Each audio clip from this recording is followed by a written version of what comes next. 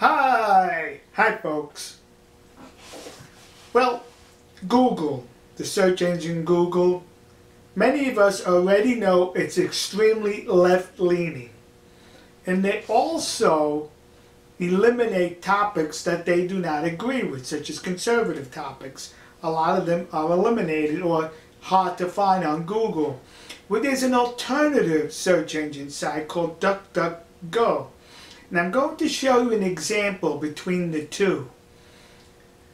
There's a website called Take Our Border Back, and it's supposed to be a site about truckers gathering in Florida, coming across the United States to Eagle Pass, Texas at the border, and then from there on to Arizona. Now, I'm going to show you the results when I search for that website on Google and when I search for that website on DuckDuckGo.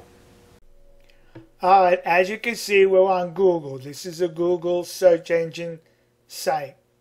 Take Our Border Back. Let's see what we get. Scroll down, see if you can find the website, Take Our Border Back. Gee! Scroll, scroll, scroll. Don't see anywhere over there where we're at the website of Take Our Border Back. Keep scrolling and scrolling and scrolling and scrolling. Gee, maybe Take Our Border Back does not have a website. Sorry, it does. It's just that Google does not acknowledge it.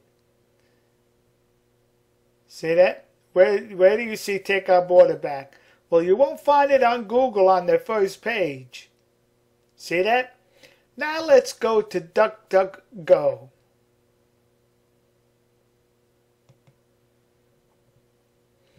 Here we are, DuckDuckGo, and we're going to type Take Our Border Back.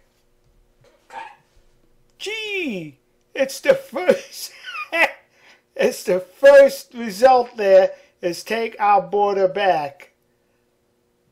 Of course, Google couldn't show you that because it offends them.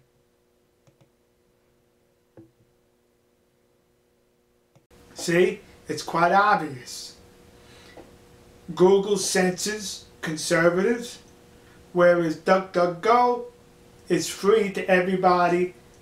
They place stuff on there in the order of importance as it appears. Another good thing about DuckDuckGo, they do not memorize or keep whatever you search for, whereas Google does it and uses it for advertising and other nefarious activities by that web search engine. See? So now you know the difference between left-leaning Google and DuckDuckGo. Alright, folks. We'll see you.